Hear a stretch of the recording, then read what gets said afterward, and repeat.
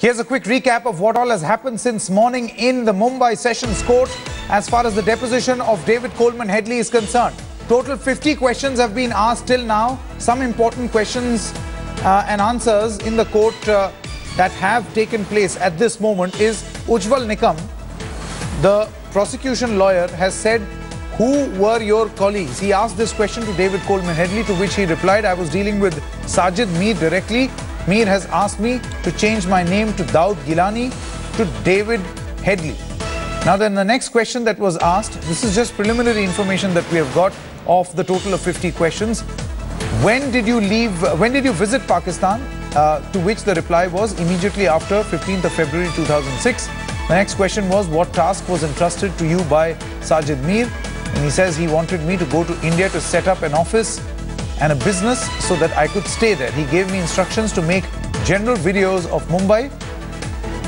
Now, it is believed that Ujjwal Nikam asked the next question, saying, you asked, what exactly was the purpose? Did he ask the handlers what the purpose of making this video was? He actually responded, David Headley responded in this deposition by saying that no, he did not. The next question was, you didn't ask because you were a true follower of Lashkar-e-Toiba? To which David Headley responds in this deposition by saying, yes, I didn't ask, I had a general idea already. So this list goes on and on. There's a lot of information that we've been able to gather from our reporters. Let's first quickly go across to Smita Sharma, Deputy Editor Smita Sharma, who now is speaking to G.K. Pillai, former Home Secretary. Well, yes, the former Home Secretary, Mr. G.K. Pillai, somebody who handled those Headley files, dealt with them very, very closely, is now exclusively in a conversation with India today. To begin with, sir, what do you really see the significance of this deposition today? David Headley had been interrogated by the NIA three-member team in 2010, which lasted for around 30 hours over a span of 1 week. But how is this deposition going to make a difference to the 2611 case? Well, whether it's going to make a difference to the 26/11 case, I'm not sure. But for the first time, at least, we've got permission from the Americans that the evidence given by David Headley can be used as part of. Earlier, it was only as like background information which we could use. And therefore, this recording of his testimony would be of evidentiary value in a court in India. Mm-hmm. But this might not still be admissible in a Pakistani court. They had sent a team even after as the Judicial Commission, and later on went ahead and said that we were not allowed to cross-examine. This is not evidence that is admissible in Pakistani court. Yeah, I think so. I think from the Pakistani point of view, the stand they have taken is that anything which is done in India is of no evidentiary value in Pakistan. So it will all be hearsay statements of David Headley. But having said that, sir, then do you think that now that India has gone in for a web link option, is this something that India, the other countries who lost their nationals as well, can pressurize Islamabad that why don't you also ask for a Headley deposition in your own court to make it admissible? Yeah, that can be done. It can put a little bit of public pressure on Pakistan.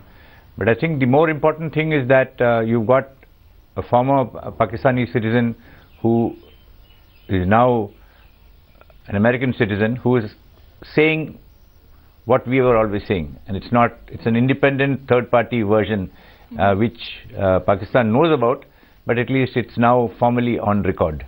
Can you recall some of the feedback that you got from the NIA interrogators, sir? Because you were in North Block at that point in time dealing with the files. What was the reaction of the NIA team really after having interrogated David Headley?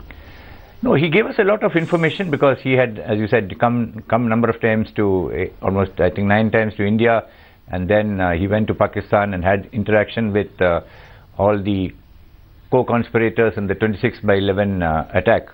So to that extent, he is one person who has had, even though he was not physically present in the control room, but he had direct access to all the people, including his ISI handlers.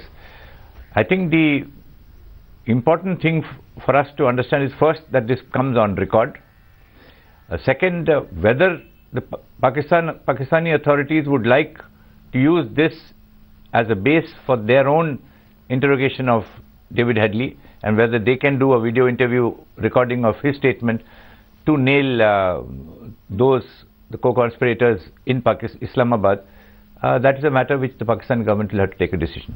But David Headley was not in the Karachi control room himself, from where all the commands came in for those, 10, in fact, jihadis who came into India and launched that massacre on the streets of Mumbai. So how does that impact when David Headley comes today in the deposition and talks about his handlers in the ISI, in the Pakistani army, in the Lashkar-e-Taiba, somebody like a Sajid Mir? How does that play out? Because he wasn't at the end of the day in the control room himself. He was not in the control room, but he was he was a co-conspirator.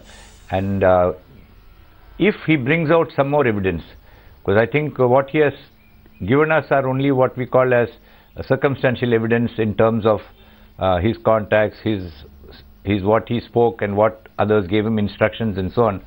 But if he can give us far more evidence than what he has given us today, which can be verified, if he gives us that evidence, and he's got a very photographic memory, I can tell you, from the NIA investigators who had interrogated him first. If he is able to give us some specific details which can then nail specific people but those in Pakistan, details will have to be verified again by the Pakistanis themselves. Yes, they will have, that will have to be verified by the Pakistan themselves. And the Pakistani agencies who are investigating, the first batch of investigation they did in 2009, outstanding piece of work in terms of linking the satellite, the GPS system from the covers which were here. They were, the satellite numbers, they were able to recover in Karachi the covers of the same with identical numbers. So investigation in the first few months was extremely, shall I say, professional. And subsequently thereafter, I think the Pakistanis decided to go slow. Today, do you think, sir, that somehow the likes of a Hafiz Saeed to Zakir Rahman Lakhvi, that they are firewalled now? That whatever had to happen has already happened. Beyond this, perhaps Islamabad is not going to act. Is that a sense that you get? Yeah, I don't think Pakistan is going to act because they were in cahoots with these people. So I don't think Pakistan will really act. They'll go through the motions of cooperation, but I don't think we can expect anything from Pakistan more than, shall I say, just lip service. So, but in terms of the American role in this entire thing, when we're talking about a David Coleman Headley, much has been said, suspicions, speculations about how he was a double agent. We know that he turned an approver for the, for the Drug Enforcement Agency in the US on a couple of occasions and gave them very high-profile narcotic traders from the AFPAC region. Was it very difficult for the NIA to get access? Did Mr. Chidambaram have to make calls personally to the US Attorney General at that point in time? Was that how the initial access was finally given to India in June of 2010? See, I think the Americans had a guilty conscience because they had taken a unilateral decision to not extradite him to India first. And that deal had been struck with David Headley before they even approached the government of India to say that we are now willing to provide some evidence about what David Headley has told them. So having made that deal with them, and I think the deal was made partly to what I would call it as to protect American interests. Because my own very clear feeling is that David Headley would have blackmailed the Americans to say that, look, if you send me to India, I will expose your game. What you were doing with me, and I think the Americans didn't want that, and that was why they gave him the non-extraditable guarantee first before they even approached India to say that we have some evidence which we would like to share with you. Because the records that have emerged so far over the years, they clearly state that, there were signs, there were clear signs that America chose to drive past. Even, in fact, David Headley's girlfriend having called off the American agencies and, trying to give a tip-off that perhaps my boyfriend is a terrorist, that too was ignored by the agency. So there was a deliberate plan to that.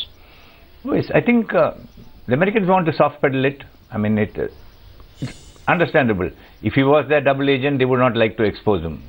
Any intelligence agency would do that. But I think in this case, especially where the attack took place on Indian soil and there were 6 Americans killed, I think the Americans, shall I say, put it very mildly, I think they played dirty with us. They played dirty. That's very significant. But, sir, in today's deposition, and which is also going to continue tomorrow over a couple of hours, the Abu Jindal connection is perhaps the most important connection that has been probed, because you cannot try the foreign nationals, foreign terrorists in absentia, but Abu Jindal is the Indian connection here. David Headley had suggested perhaps in his interrogations that he had met one Indian man in his training camps. How strong is the possibility that this was Abu Jindal that we are talking about? I wouldn't be very sure how exactly the interrogation of Abu Jindal and others what has really taken place. So that is something which we'll have to wait and see as the case progresses and whether any further evidence comes out. So you said that the NIA team remembered that David Headley had a very sharp photo finish memory. What else was their observation of Headley like? Because he seemed to be very cold, calculated. Perhaps some might say that playing true to his chameleon eye color spirit.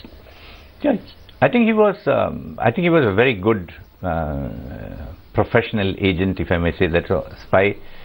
And he told us exactly what he wanted to say, and beyond a particular point he would not say it. And I think the Americans did not also press him to answer questions which he didn't want to answer. But that was something that had also been laid to the NIA team right before. That do not ask him about DEA, do not ask him about any links to any other agent. That was something that was put to India as a condition? No, they said that if they will tell us if we could ask any questions, but they would tell us which questions he would answer and which he would not answer.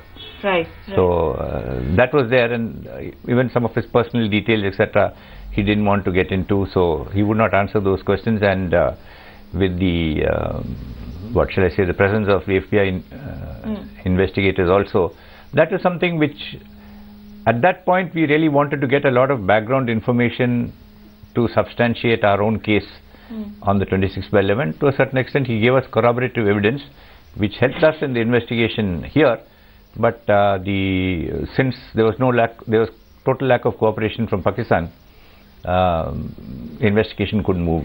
So, but how much of his statement actually also spoke about his connection and his proximity to Hafiz Saeed? He made a mention that he had met Hafiz Saeed. I mean, and therefore, in this group, therefore, the connection of Hafiz Saeed with the conspirators is more or less well established because they were all in this group together. So that is what he says. But as we would say, that is his hearsay testimony in a court, which has to be corroborated separately by linking him to a particular place in Pakistan and linking Hafiz Saeed at the same time and so on. That is the ground investigation which can only be done in Pakistan by the Pakistani investigators themselves, and they are just not willing to do that. Was all of this a part of the dossier after dossier that you kept on sending to Pakistan? Yeah, these are all included in the dossier, but my own feeling is that the Pakistanis have more or less on 26/11 I think they have decided to stonewall and not move anything forward. And is that voice sample issue the sort of the big obstruction there as well? Because the courts also seem to be stonewalling on voice samples. Yeah, voice sample is something which would give us what I call evidentiary corroborative material.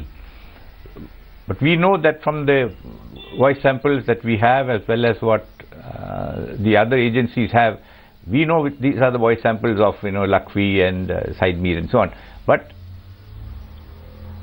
unless you can take a official voice sample in the presence of a magistrate or whatever it is, and then that is then compared with the voice samples of the 26/11 which came from the control room in Pakistan, right, then only you have the linkage. Otherwise, it's only somebody's voice sample, but it's not can be proved that it is his, sufficient for a court of law. And that's exactly the reason why Pakistan is not willing to give that, because once the voice sample is given officially and it matches, which you can match, we could send it to any independent FBI or anybody else, and the voice sample matches, then automatically he's proved to be a co-conspirator and then has to be convicted. One final question. I remember, in fact, somewhere it was mentioned that Hafiz Saeed had David Headley had recalled an anecdote where apparently his wife had gone and complained to Hafiz Saeed about the husband not taking care of her. Was that something that was there in the files that you came across? Yeah, it was there, and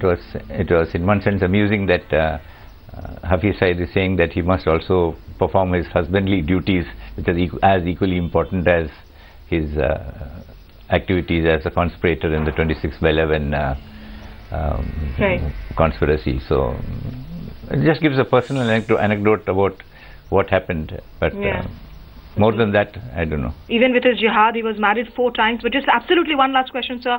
Does it also prove, given the fact that, while I do understand it's hearsay evidence at the moment, but the fact that he had 3 handlers, LET, ISI, Pak Army, and all of that went into the reconnaissance, that what Pakistan said, that this was only about non-state actors, is once again falsified, that this was clearly about state actors, the 26/11 attacks? I think it's very clear. I think world over, I think it is well recognized. I think that Pakistan has been, it's a hotbed of terrorism. As they say, it's the fountainhead of terrorism, literally now all over the world. But each country looks at it from its own strategic and national interests, and therefore they are not willing to declare Pakistan a terrorist state. Right. Which only if that is done, I think the real pressure will come on Pakistan to start complying with start dismantling some of the terrorist networks in the state. Right. Many thanks for speaking to India today, giving us all that very informative perspective on this David Coleman Headley case, even as the deposition continues in that Mumbai court today and tomorrow.